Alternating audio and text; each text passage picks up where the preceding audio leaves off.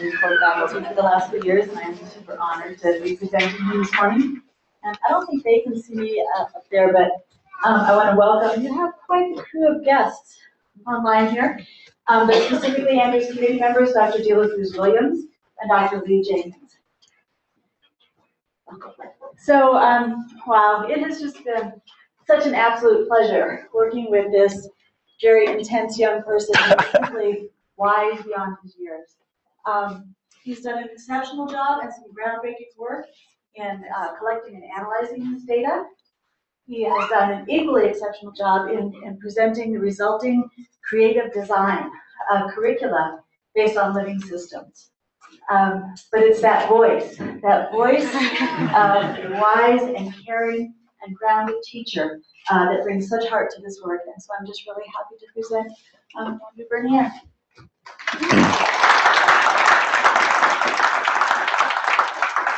Well, thank you all so much for coming today. And, you know, it's been a real honor and pleasure to be part of this curriculum or this program. And basically what came out of it was a curriculum that I invented. And part of this was by accident and part of this was due to experience. But when I first started getting into sustainability, there was a quote that got to me, and I know this quote got to a lot of people. It's that we can't solve problems using the same kind of thinking we used when we created them by Albert Einstein. This quote has been abused. It's been overused in the sustainability field. It's on probably half the people's bottom email signature, including my own, that I've seen. But when I first was introduced to this concept, I was like, that was what clicked with me at first. When I was really getting introduced to my environmental studies major and getting introduced to the very depressing problems of the world, it was like, well, what if we just thought differently? What if we just did things differently? And so it's been amazing to see people get absorbed in stuff, but I wanted to see how we can change people's way of thinking. And so I want to show you what I've been doing for the last 4 years. Audio on? The sustainability program at Crest is the first of its kind in the country. For the first time ever, a public high school student will be getting a class devoted to sustainability every single day of their high school career. And we are home growing it right here at Crest. It's a unique, an original, and innovative program that combines a wide variety of instructional methods, hands-on learning, high theory and high complex thinking systems, multimedia creation, and making sure that the practices our students take on are preparing them for what's happening right now and happening in the future at both the college and industry levels.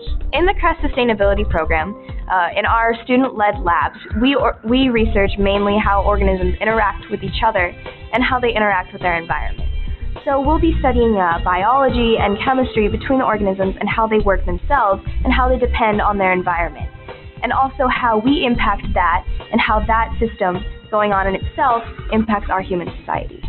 Sustainability allows me to think. I mean, about ideas that matter, and it gives me the awareness of what's going on in our world, and it allows me to participate in engineering, biotechnology, and learn about different things such as biology and other forms of labs. What makes the Crest Sustainability Program is that it's the first time that public high school students are being posed with the challenge, what do you want your future to look like, and what are you going to do about it? We need people to be systems thinkers and to be core evaluators of how we live on this planet, how we exercise resource materials, how we make sure we have clean water and clean food, and how are we going to make sure that the quality of life is good enough for the coming 12 billion people that will be living on this planet.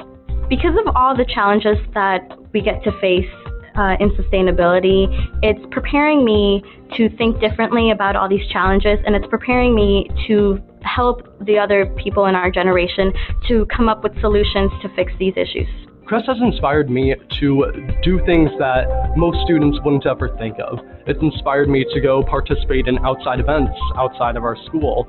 It's inspired me to do better in class because I know that by learning about AP biology and what cells mitosis is, that I'm going to learn and use that in what my job field is going to be. Sustainability isn't something that you can learn straight from a textbook. It isn't a solution that's stated plainly in the text.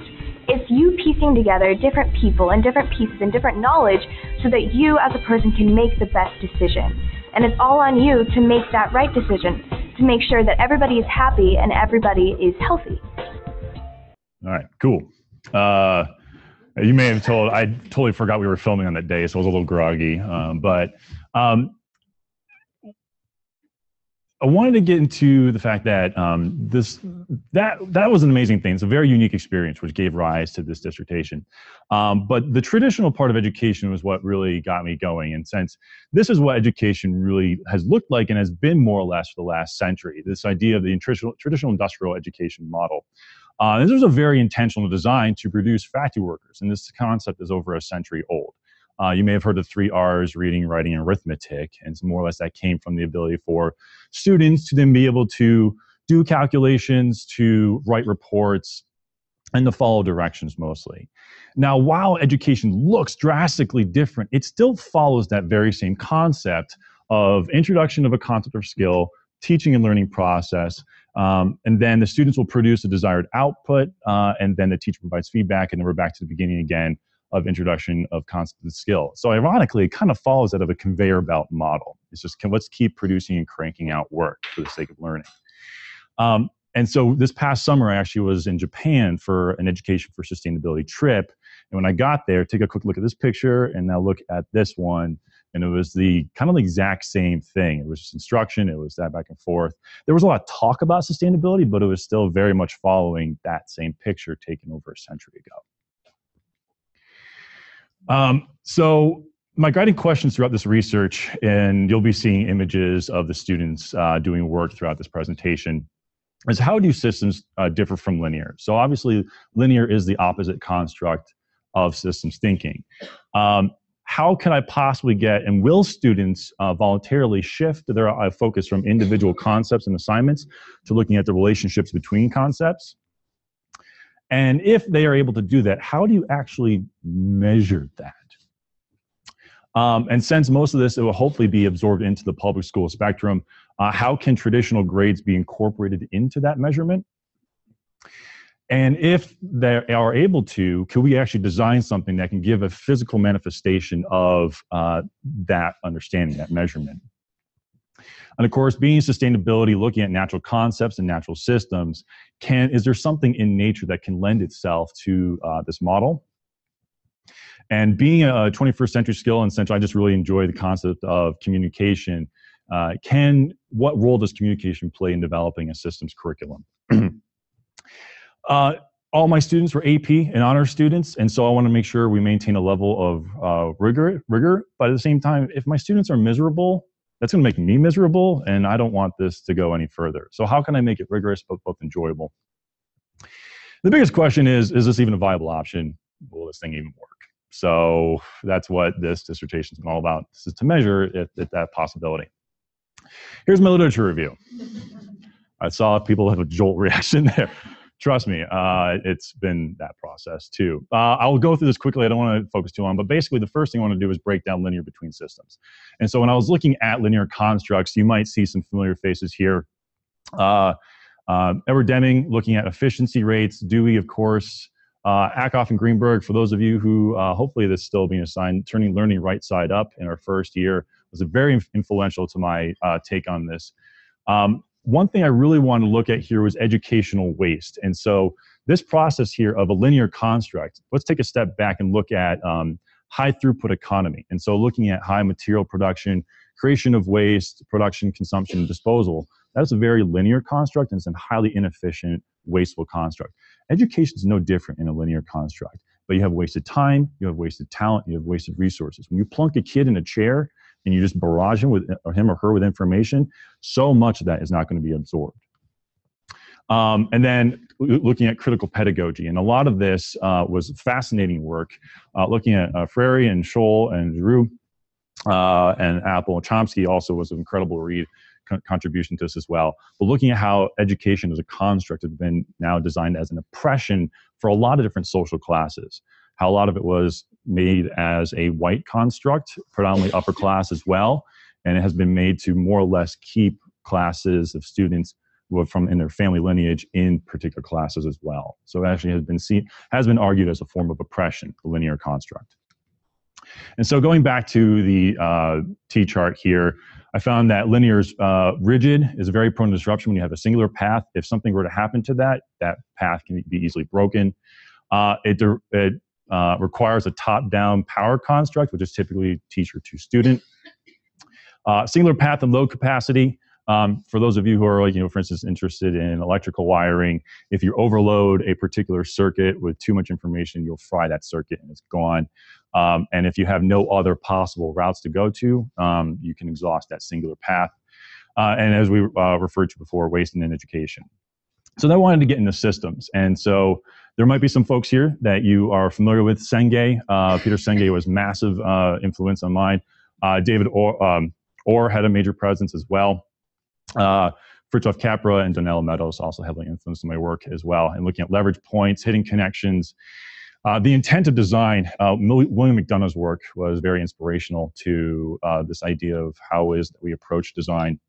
And then I started really getting into the idea of biomimicry. So using nature as a model. So having to, as opposed to inventing our own construct in design models, let's use what nature's been working on for 3.8 billion years.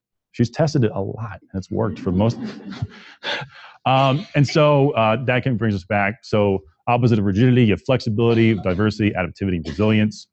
You have mutual input, so looking as opposed to a DC of an AC current, where it can go both ways between learner and teacher. Multiple paths and least resistance, so giving a student multiple options in which competencies to choose from, and the student can then choose something that they find the most able to understand at that point in time. Imagine trying to teach a concept to a child at the beginning of class that they don't understand, yet they might have an easier time understanding a concept towards the end of that class. But if they can't get over that initial concept up front, they're never going to get that. And that's where you get lots of high dropout rates, when students feel failure up front. And if you only give them one path in which to follow, that's where, unless you give them multiple paths, that's where you're going to see that failure rate high at the beginning. And the last one is elimination of waste.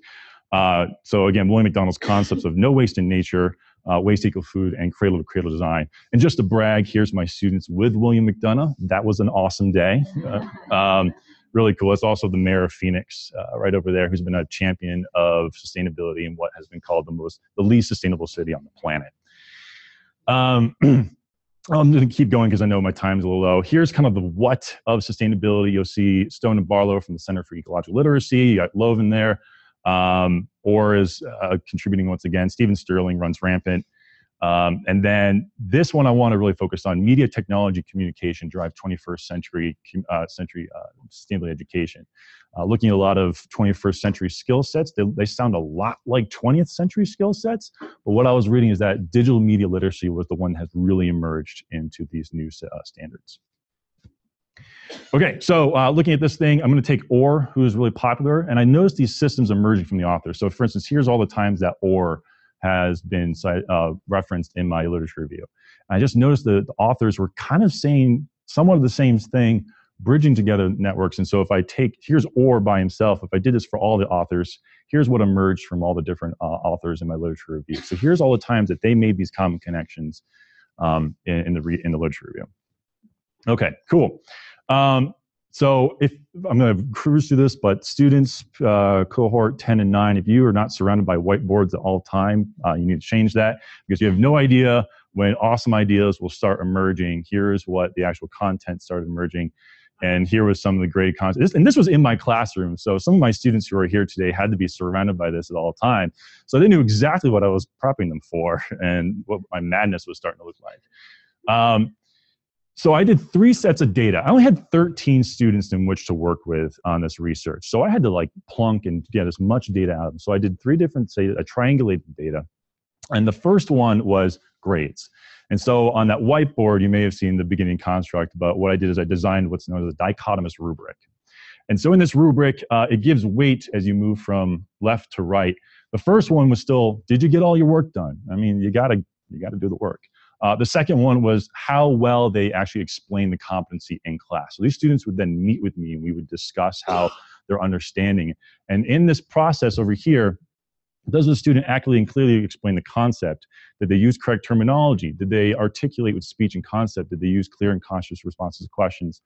We'll move on. If you notice up at the top, or at the top of each category, if they got 5 or 3 or 5 or 4 of each one of them, that would be a yes, or a maybe, or somewhat, or a no. And that would then flow to then a numerical value of the grade of the competency in which they were being assessed on. And the last one over there, you'll notice that content and theoretical competencies were focused on the relationships to other competencies. And the other two, research and application competencies, were determined by two other aspects. And so I'm actually going to hand out a sheet here, which I encourage you to hang on to because there's an activity in the back of it.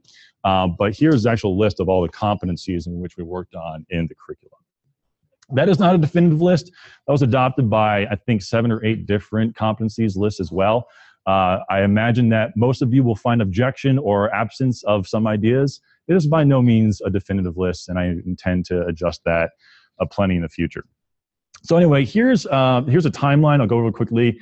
So students they got to choose which competencies they were ready for. So giving them the options to understand, well, this is what I understand. Here's what I'll go for. But this was the timeline expectation of how many of what competencies they got to choose throughout their 4 years in high school. So here are the grades. The blue lines were the grades that were assessed solely by the rubric, and the red grades were the ones that were all of the grades. So not all of the grades were assessed by the rubric. There were some that were kind of more traditional graded. And so you can tell students that tended to do well, it follows traditional trends. And so students who graded well did well. But I want you to notice here, on the blue and red, for instance, these students, here were their regular grades, and here's the grades by the rubric. Look at the grade bump on some of the students that were able to have greater choice in the curriculum model. So they were able to increase their grade when they were given options and flexibility of what they were ready to be assessed on. And then students that traditionally did well, I mean, they did well anyway. Typically, a lot of it was some missing grade work and them not understanding some of the content when I introduced it. But they were able to go back and justify their understanding for other content when they were ready. The rubric that before I forgot to mention, that was a negotiation process. That's one of the things I wanted the students to learn was how to negotiate grades. I mean, you go to a marketplace in a job place, you negotiate your salary. Why not have that construct in terms of negotiating grades as well? And I noticed that students who were willing to negotiate higher grades got higher grades. So I found out, and this was not an intentional design, that this curriculum tends to reward students that have a little bit of moxie in them in terms of, hey, I want to bump up the grade. And if they could justify it and they had the assignment evidence for it, why not?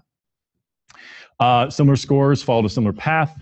And this was a really interesting here. There's application content competencies on that sheet that just came out. I totally allowed students to pull in their experiences from volunteer work, from extracurriculars, from other things they were doing. So it wasn't just my assignments that I was assessing on. I allowed them to introduce other elements of their life to justify their understanding. And so application was a lot of the skill sets I was looking at.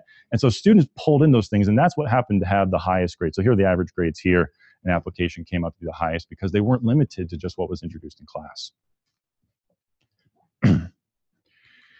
The second data set, which complements the first one, is student competencies. So I had meetings with all these students, and this one's going to be intense. And so they came in and they're like, hey, Mr. Bernier, I want to go for, SMT 4. If you look on the sheet, I believe SMT 4 is transportation. So after I introduced transportation concepts, it was up to the student to come on and be like, okay, I'm ready to go for a grade for this. I'm like, awesome.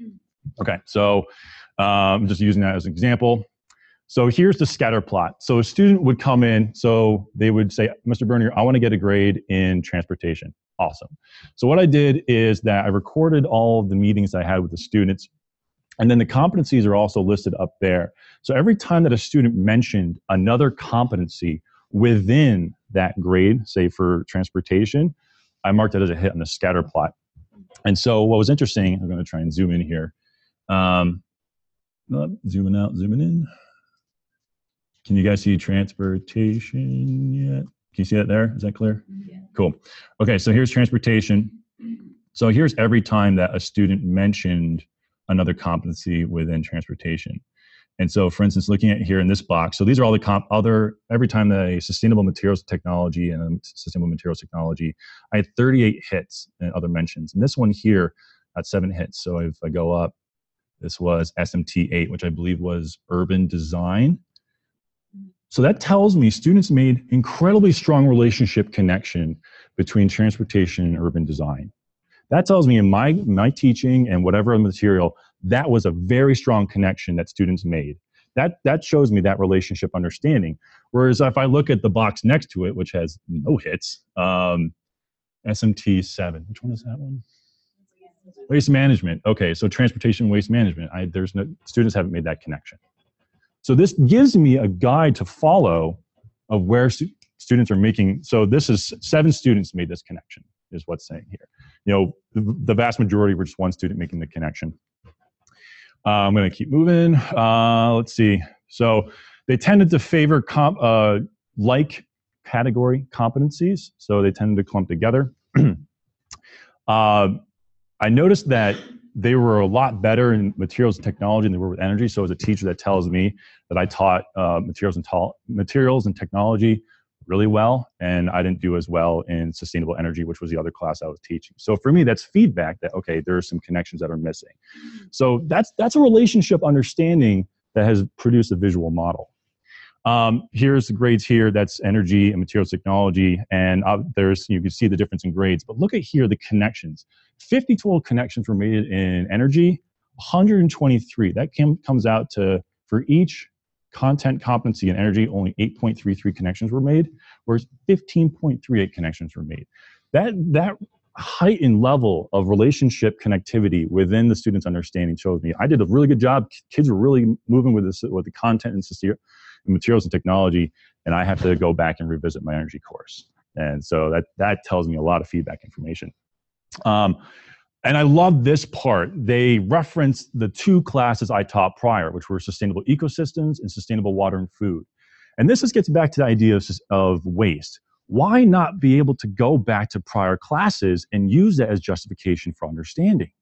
And so they were readily going back into their sophomore course, these were juniors at the time, and using that to justify their understanding for current content.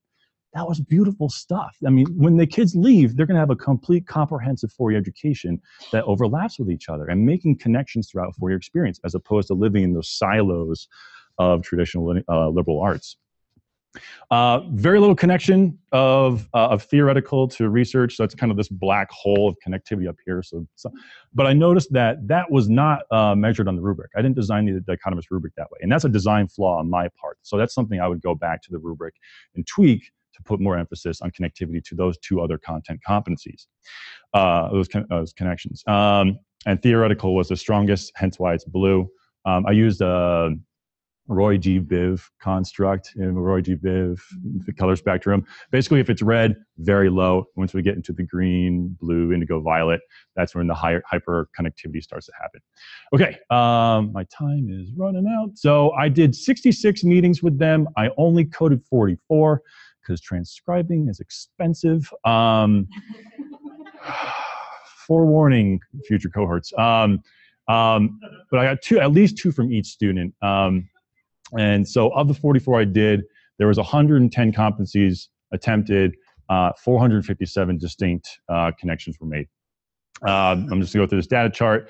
Basically what happened is that the students who scored the highest over 90%, they had a tendency for 5.8 to 4.5 connections per competency, whereas the average is 3.88. And here is basically the compare. This is more or less the visual of the chart. Here's the orange is how many connections they made per competency, and there's a comparison to the grade. But what I did find interesting is that even though high meant high, low did not mean low, which was awesome. Students who had lower grades still had a tendency to go mid to high level of how many connections they were able to make. So I was really nice to see that, because if a student was able if they had low grades, it didn't mean they were making low connectivity. So that was a really encouraging aspect. So data set 3. So this is kind of the whole, did you feel good during the process? And so what we did is we did semester-long blogging. And 1 blog per week for 16 weeks. And so this is how we measured it. The color spectrum still follows the Roy G. Biv. So if it's red, they only made 1 academic connection. If it's orange and yellow, it goes up. So what I did was, I'm going to just kind of cruise through here. I weighted each blog post as the semester went along. So for instance, you'll notice there's numbers in here. So here's a 1. This was the first blog of the semester for that student.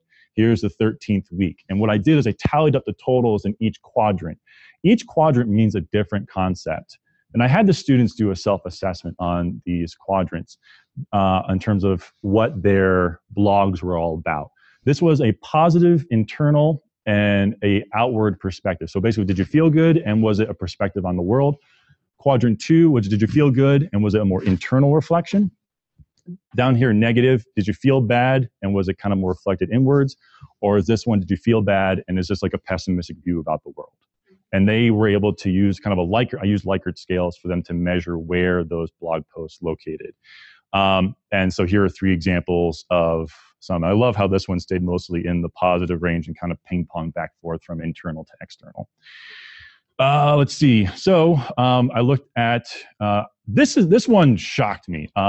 So for the 4 of the 5 students who had the highest grades, students 4, 9, 10, 12, and 13, kids who had high grades didn't care to make high academic inclusion in their, so I also counted the academic inclusion in the blogs. High grades did not mean high academic inclusion. But here's what's fascinating. Students who had the lowest grades, 4 of the 5, they had the highest amount of academic content inclusion in their blogs. So I didn't ask that as a grade. I think it was fascinating that kids, this is all volunteer blogging. They wrote about whatever they want. So make it about sustainability or CREST, which was the name of the school. And kids that had low academic grades, when they were voluntarily writing about anything they wanted, that's where I found a lot of academic richness in their elective writing. And too bad it wasn't grading for academic content, but that was a fascinating turnaround. And the kids that knew that that was how the grade structure went, they were like, I'm not going to bother including, I'm just going to write how I feel, whatever, blog's done, Mr. Berner's happy. So that's kind of how that went. Cool. All right. So I really thought academic and content would increase over time. That didn't happen. So that's remained relatively flat. Here's a really interesting thing. So I actually added up all the academic content within the blog post. The academic content was like vocabulary terms, assignments referenced, and competencies mentioned. Quadrants 2, 3, and 4 were more or less the same. But if you notice, the yellow line here is kind of the same there. It turned into green line, which meant 6 or 7 items. So there was more academic content included in blog posts that were more positive and external in nature. So basically what that means is that when kids are having a good view about the world around them, they tended to include more academic content, which is a really cool insight. Okay, this one will go pretty quick. And so I wanted to see what quadrant majorities there were. Quadrants 1 and 2, which were both positive, but 1 was external, 2 was internal. Had a balance, 6 each. One student didn't feel very good on the inside. That made me feel sad. But what I noticed is that I tallied up the numbers. And so that's quadrant 1, positive external in nature of the blog post. This is positive internal. So what I saw was a very slight preference to feeling good on the inside in their elective writing. And if you look at systems curriculum, especially for like molecular models, the concept of homeostasis, of trying to maintain balance in the internal environment, I'm reflecting this onto this because there's a balance of a kid wanting to feel good on the perspectives of sustainability, on how they feel, and also the viewpoints on the world around them. So I thought that was a really cool find. That one I did not expect to see. When I was reading the blog post, it seemed like it was sad all the time. So I'm glad that student perceptions were different. Okay, so I've got, oh man, low on time. So this is what I originally proposed way back when, last year. And I thought, oh, this is cool. And then so I put it together, and this is a median student, low student, and high student. And the model didn't really quite work. I'm going to kind of bruise through here. So overall grade 84. Here were the connections. So she went for theoretical concept 14, which is just transitions. Those are the connections she made, and there's the grade itself. Sorry, I'm at the fly here a little bit. Here is a low connection. There's only 2 connections made to transportation, score of 6.8 on that dichotomous rubric.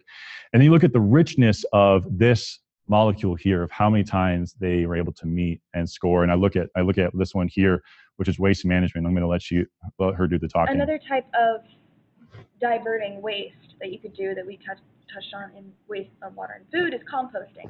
So you can take the green waste or the organic materials that aren't man-made from your your trash, I guess, and you can reuse them and recycle them into a fertilizer. And so you could hear the mentions of food waste and composting within the construct of waste management. And I would love to... Whether the resident wants to or not, they are going to recycle, because everything that goes in goes to these separators, and they filter out aluminum and paper and plastic and glass, and they separate that out just like we saw at the MRF here, and bale it and sell it overseas. Okay, so I got two more, but I'm gonna fortunately keep the drainage going. From the waste that was a good one too. Okay. So anyway, from the data, I found out that model is not complete. And I actually had to dig further into how biology wants to work. And this is getting into the idea of biomimicry. And so what I did was, as opposed to waiting for the student to pick and choose competencies, I wanted to make all of them available except for the content, because I'm introducing the content on a linear timeline based on my instruction. But what I want to do is I want to introduce now an evolution into the cellular model. So I want to go from the molecular.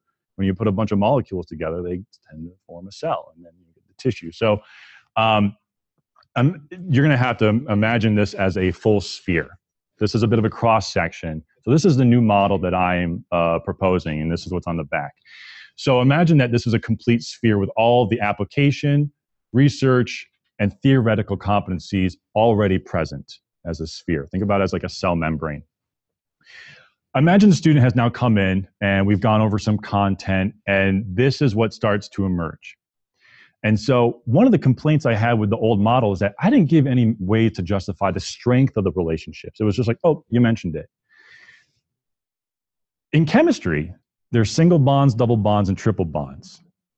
I would imagine a single bond is relatively weak, a double bond, which is a little closer in structure, and two bonds a little stronger, and then triple bonds are very short, but they're a lot stronger. And one thing I thought would be really interesting to apply to this is the concept of the 3 E's, or the triple bottom line sustainability, which a lot of introductory students in sustainability tend to grasp onto. So what if between SEN Sustainable Energy 6 and Sustainable Energy 3, if they're able to provide me the ecological, economical, and equity, social justification, that tells me they have a phenomenal understanding between these two constructs. And then they can start to bridge to the cell membrane. So as kind of like a protein here, as the content starts to form and then starts to bend, as, I mean, because that linear one, that's not really how molecules look. This is how molecules actually look.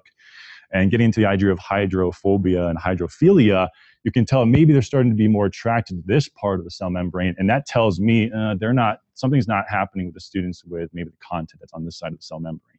And it helps to form and bolt. So imagine now, over time, content has been taught, and over the semester, this is what the actual construct of a student's systems thinking looks like. What if we actually are able to design 3D models that a student can build over their course of education, that you can take? Imagine now like a sphere. Like, look, this is how I think. You can see the connections.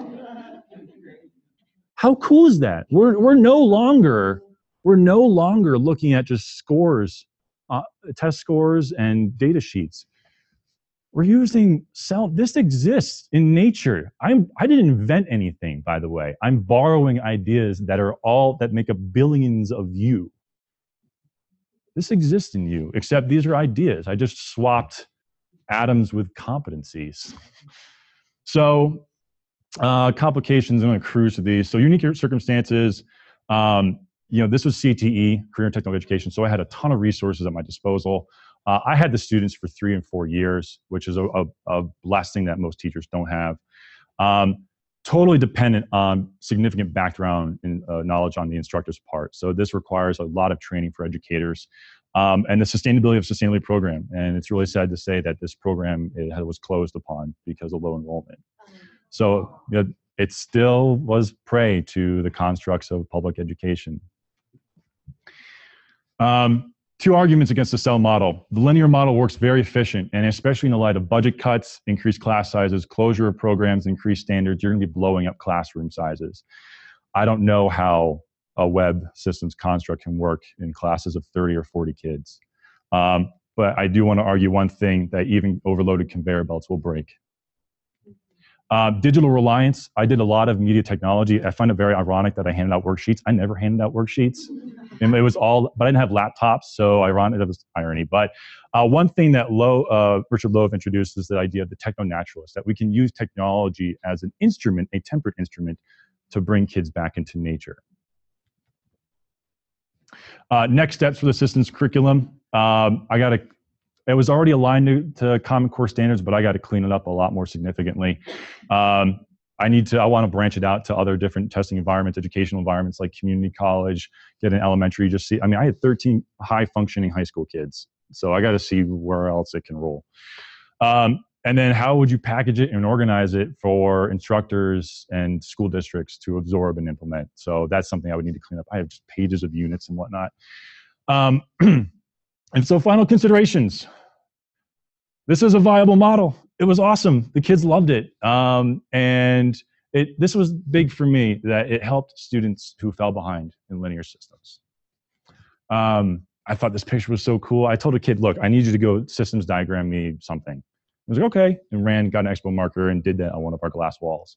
So really cool. I mean, this is not a weird way of thinking. This already is there. I see this research contributing to the convergence of three major fields: systems theory, curriculum design, and sustainability ed. It offers not only evidence, but it offers a tool. I'm trying to give the field something that people can work with. Broken down to its simplest elements and magnified for entire ecosystems, we find the interconnected web of life supported by relationships, and that no living thing can exist in isolation. Our students and how they learn are no different. And I wanted to include the number 3.8, going back to biomimicry. This stuff already exists. It's been tested, and it's produced all of you. It produced the living world. I'm just borrowing the idea. And so it works. I want to say thank you so much to my committee, so many people, the CREST Assembly students, some of who are in attendance, my family, my girlfriend and partner, and thank you so much. Linda Coyle, who's been a champion. My friends who are still there, who want to hang out after this, thank you so much. The school district for letting me do this, my mentors over time, the faculty, so much for your guidance. Julie Horwin, who was a mentor, who was like, hey, this is a dissertation. Oh, that sounds cool. And then this happened. The library staff, tech staff, thank you so much for your help. My work for giving me time to do this, and all the cohorts for your support. And cohort 7, thank you so much.